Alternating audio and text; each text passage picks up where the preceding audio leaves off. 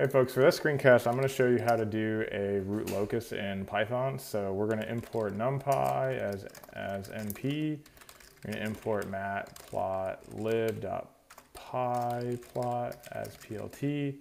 And then I'm going to import control as cdl. And I want to do, let's see, where do I want to save this? I want to save this in the controls folder, in the root locus folder, and do example YouTube root locus.py. And so I want to do the root locus that I posted the other day. So here's the root locus video with zeros. So let me see if I can just watch this real quick. Well, not watch it, but see the problem. Oh gosh. Mute the audio. So let's see, so L is s plus 3 over s squared, s plus 10. So what I want to do is I want to separate the s plus 3 just for kicks, and I'm going to make s plus 3 the, actually I'm going to make s plus 3, s plus 10 the compensator. So I'm going to make that the control block. Okay, so basically I'm going to make g my plant.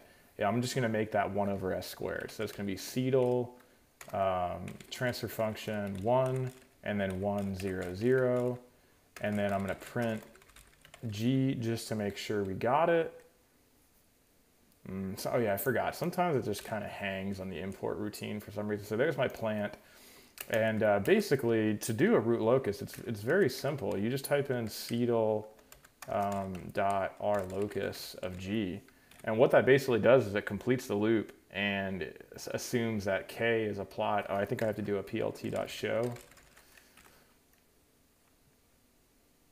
There you go. So there's my root locus. So basically what I'm looking at here, let me see if I can blow this up. Yeah, okay, that looks good.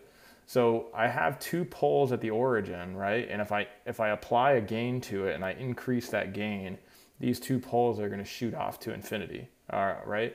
And if you remember from the tricks, right? So if you look at this side of the screen, the number of poles and zeros to the right are 0, and that's an even number, and so this is not part of the root locus. If you go to the left side, there are 2 to the right, which is also even, which means this is not part of the root locus. The number of asymptotes in this case is 2 minus 0, the number of poles minus zeros, so there's 2 asymptotes. And if you do 180 plus 360L over 2, you're going to get 90 plus 180, which is 90 and 270. And so those are the 2 asymptotes there. Cool? I'll show you a couple more things in a second. So if I now create a compensator, and so let's just add this s plus 10 here. So I'm just going to add a 0 s plus 10. So I'm going to do cdl transfer function 1 and then 1 comma 10. I'm going to print C, and there's my compensator C, and there's G there. Now in order to do the root locus with C in there, you have to cascade the blocks. So I have to do plt.figure, cdl.rlocus, and I'm going to do C times G, which is going to add the compensator in. And so now what you'll see when it comes up, oh, okay, it looks like it makes a new figure no matter what. So I don't actually need to do plt.figure, so I can just do another rlocus. Looks like it's thinking. Okay, so here's what happens when you add a pole, right? You add a pole at -10. What happens is that this is not part of the real axis because there's 0 poles and zeros to the right. Over here, there are 2 poles and zeros to the right, so that's also not part of it. Over here, there are 3 poles and zeros to the right, which is odd, which means this whole section is part of the root locus. If you then look at the asymptotes, so the number of asymptotes is 3. There are 3 asymptotes because it's number of poles minus 0, so it's 3 minus 0, which is 3. And then the asymptotes themselves are 180 plus 360L over 3. And 180 divided by 3 is 60, so you're going to get positive 60, 180, and then 180 plus 60, which is 240, which doesn't make sense. Am I doing my math wrong? 180 over 3 is, yeah, 60, right? 60, 120, so, oh, okay, but it's 180 plus 360, so see, 360 over 3 is 120. So it's 60 60 plus 120 is 180. 180 plus 120 is 300 degrees, which is the same thing as minus 60. So you've got two asymptotes that shoot off this way. So this is actually an unstable configuration, which is no good. Let's see. So now let's go and add the s plus 3 in there. So I'm going to do comma 3. Actually, I'm going to do c2 is cdl.tf 1 comma 3 1 comma 10, and I'm going to print c2 to make sure that we're still jiving. And so there's my second compensator. And then if I do, I don't know why I have so much white space here, I apologize.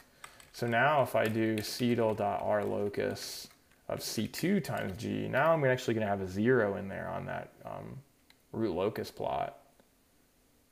And that's this one here. And this, I think, if I remember correctly, let me go back to the YouTube video.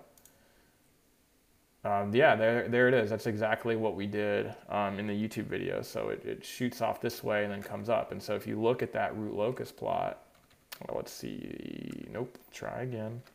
There we go. Yeah, so you've got two poles here, you've got a 0 here. And so this 0 sort of pulls these guys to the left. And so this pole over here at minus 10, instead of going off to minus infinity, it actually went to the 0, and then these came up this way. And so if you compare this to the YouTube video, I mean, that's pretty close if you ask me.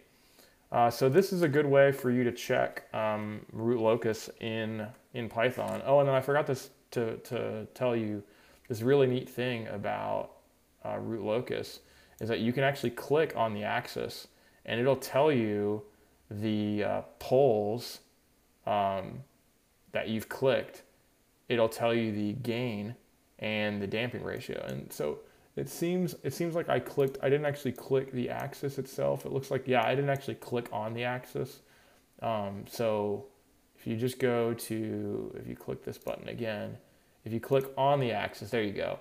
It'll tell you that with a gain equal to 0.674, my pole will be 0.821J.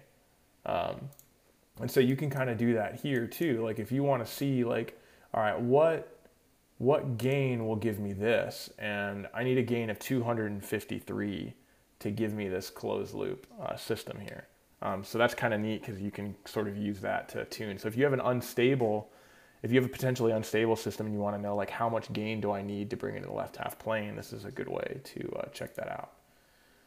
Okay, I'm going to go ahead and stop here. I hope you enjoyed this video, and happy coding.